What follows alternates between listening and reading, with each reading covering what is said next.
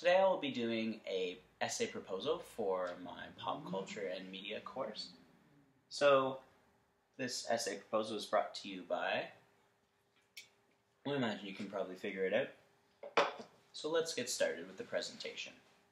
So, the popular Nintendo game Super Smash Bros., known simply as Smash by its fan base, has had a significant cultural shift from casual to competitive play, in turn creating a strong and devoted fan-driven community.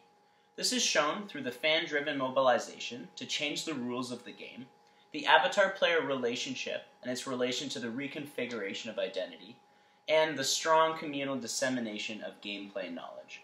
Smash has gone through a number of iterations across 4 different Nintendo consoles, but the concept has remained the same. A number of different characters from Nintendo universes come together and are able to fight with each other. What was originally seen as a casual game for children has evolved into a highly competitive and skillful electronic sport. It comes in second only to StarCraft for the number of required inputs per second. And that's simply how many times you're pushing the control stick or pressing a button or hitting your keyboard, and then that's averaged across the seconds. So this cultural shift began when fans of Super Smash Bros. Melee, which is the second iteration of the series on the GameCube, they wanted the game to be faster than it currently was. These gamers decided to change the rules of the game to suit their needs. The rules within the game context comprise of more than simply just the formal structures within the game. While it's true your character can only perform the prescribed moves and only jump a certain height, there is a more complex understanding of rules that needs to address social and cultural norms as well. Fans actually invented techniques the developers never intended, quickly elevating the game to a different level of play. With the introduction of wave dash techniques, which is the ability to glide over the stage, which I'll show you in a second, players could have a competitive advantage. This renegotiation of the rules changed the competitive environment, and players had no choice but to learn the new way or have no chance in competing at all. So, as this character here, what I can do is I can slide across the stage, move very quickly.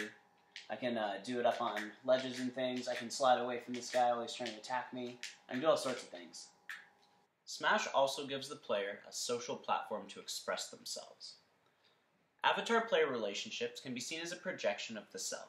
Players often refer to themselves in the first person when talking about game-related objectives, and most modern games allow characters to model their own avatars.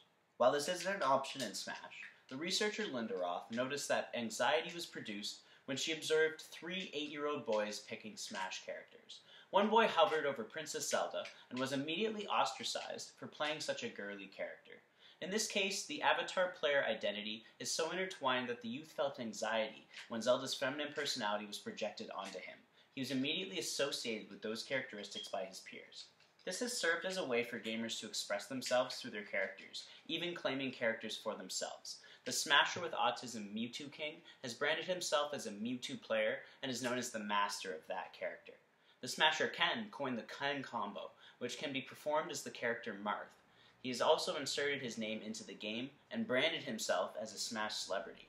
This blending of avatar and self has become deeply rooted in the Smash community, and players will often only focus on playing 1 or 2 characters. That character becomes who they are in the Smash scene, which is deepened even further by the use of gamer tags to identify themselves, such as Mewtwo Kings.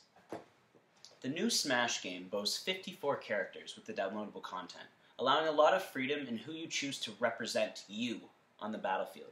Smash is unique compared to more traditional board games and card games and even other video games, as it's very difficult to keep secrets. The only way for someone to never know that you invented a new move would be to never use that move. The Smash community has thousands and thousands of hours of archived footage, often hosted through services like Twitch and YouTube. Fans have access to these videos and can watch the professionals play and then learn their moves. There are a number of dedicated wiki pages that outline advanced techniques and even track game updates, and it shows how those change the characters and their abilities. It's simple for a novice to learn how to play the game well if they are willing to put the time in and make the commitment. This makes the community incredibly accessible and inclusive.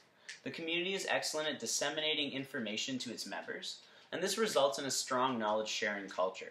This culture in turn strengthens the sense of community that exists between Smash players. Thank you for watching this essay proposal. I hope it helped provoke some thoughts and help inform you about the growing esport of Smash. Keep an eye on your Dropbox on November 29th for the finished product. Until then, I'm Andrew Henderson, and you stay classy, Brantford.